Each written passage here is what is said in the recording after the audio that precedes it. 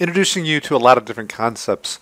Objects is going to be key to everything you're going to work with from now on. Objects are part of all parts of Java. And understanding how you design objects, how do you work with objects, how do you create them, what's different about them from other modes of programming is really important. And so, again, we've only really kind of played with this, and we're not really even going to get into everything that an object can do in this class. But starting to make that transition to understanding the role objects plays in Java software and all object-oriented software is really vitally important towards your success as a programmer within these languages. So, the key of an object is it represents something from the real world. It's going to be modeling some bit of data and functionality that we would expect in whatever the system is coming up with. Now, when we say real world, typically we're talking about a person, place, or thing, ideal concept, quality measurement. It could be like a transaction. It could be something that's happening, like a shopping cart. A concept from the real world that has been turned into the virtual world that you might not even think of. When I said shopping cart, you might not even have thought of the grocery store right away. You might have thought of Amazon. So some of these real-world things have started to become virtual, relevant things. They could be process elements from the real world. It's all sorts of, dynamic stuff. So like we think about a transaction. Well, what's a physical representation of a transaction? Well, a receipt is. So I can have an invoice, I can have a receipt. Those are things that what I could end up modeling as pieces of software that's out there. And so the object-oriented system is made up of the same objects that interact as far as a business transaction goes. Now, we are not an object-oriented design class here. We're a Java class. So I want you to be aware of these concepts. We're not going to get a ton of time to explore these concepts, but it's really important to get the idea of when I'm writing code, it should be representing something that would be happening in the real world. It's not just some list of operations that I would never bother with in the real world. It should be a list of operations that I could assign. If I looked at the behavior of a squirrel, I could assign these behaviors to the squirrel. Okay, squirrels run up trees. Squirrels, eat nuts. Squirrels bury nuts. And then I should be able to give them a list of instructions on how to do that. So to bury a nut, you go find a nut. You go to this grass. You dig a hole. You put the nut in. You cover the nut, and then you run back up the tree. That's something I should be able to distinguish, but it should be really clear who is doing that work. The squirrel is doing that work. It's not the dog. It's not the turtle. It's not the bird. It's the squirrel who's doing that work. So that's going to be really important to our system. So the mantra of being an object is an object should know stuff. It should have data it stores. It should do stuff. And then ideally it's communicating with other objects. So we talked about classes a while ago. The class is the box inside of there. And so when objects know stuff, that relates to the attributes. When objects do stuff, it relates to the methods. And when objects interrelate to other classes, communicate with other classes, that's the references to other classes. So it's one object keeping track of another object through a variable, through saving data. And we're going to see this representation come out in Java classes. When I make a call from one object into another object, that may or may not be a direct communication. It might be something indirect because somebody else has handed me that object, but I'm keeping track of it in some way. I'm communicating it in some way. And you got to remember, to do any work in an object-oriented system, I have to communicate with an object somewhere. I have to know who to ask.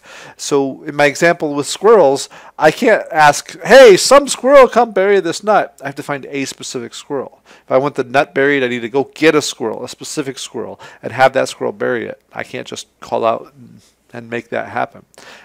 We'll get more practical as we go than examples of squirrels, but hopefully conceptually understand the metaphor. You understand the idea of I need some squirrel. I can't just hope somebody will bury this nut. So in Java, everything in software, everything that you build will somehow come down to an object. You're going to store data in an object. You're going to do work through an object. And even the parts of Java are represented by an object. We have a definition of a class that is an object. We have the definition of a method that is an object. There's this concept in Java called reflection, where you can actually, from your code, get the structure of the code in terms of other objects. So it's ridiculously object-oriented in the fact that it's even built out of these things. You can think of, the world is atom-oriented because it's built out of atoms, and it's atoms that modify atoms, and things like that. Same sort of thing in software. It's object-oriented. Now, that being said, as a developer, you will never ever build an object yourself. You are one level removed. You build the class, which then builds the object. So when we say object-oriented programming, well, as a developer, it's class-oriented programming. I build the classes and it goes from there.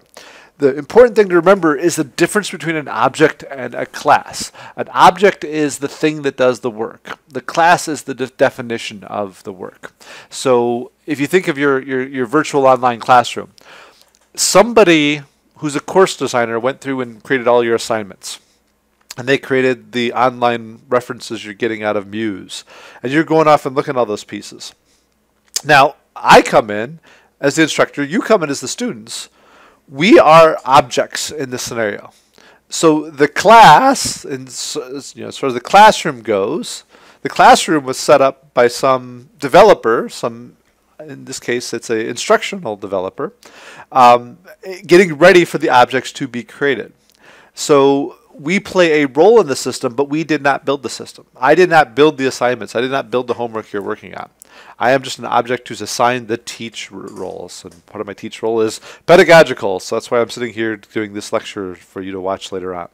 I answer questions, but I didn't create those things. I graded the work because they need somebody to grade the work. I can't just say, hey, the computer system, grade the work. No, we need a human to do that. We need a human object to do that. And so our object-oriented system requires you as the developer to go off and build these classes. When you build the classes, you're defining the functionality, you're defining the methods, you're defining the stuff that goes in here. And we're not going to get into this right now. We'll come back to this in a little bit. I just want to deal at the object level for now. But you're going to build the template that's going to go off and allow us to create the objects. And so this is important because your job is both structural and operational. You define the blueprints for the building, but you also have to go off and hire the people to build the building as a developer. So I'm going to build classes, which is going to be the pieces that's going to be going into my software. I define the squirrel, I define the behavior of the squirrel, but somewhere in my system I also have to have a main class, and that's what we've been working in up till this point, to define those objects. So I need to build the squirrel, and I need to name the squirrel. Let's name the squirrel Steve the squirrel. And so here, Steve, this is what you are. You are a squirrel. And by the way, I defined what you are separately. I built the class, and then now you're going to go off and be that thing. So we'll come back to that, but this is the introduction for the context of what we're looking at this week. We're going to take the functionality we've been working with, and we're going to add in our own custom-made class and use that class to build some objects and use those objects to store and move data around our system.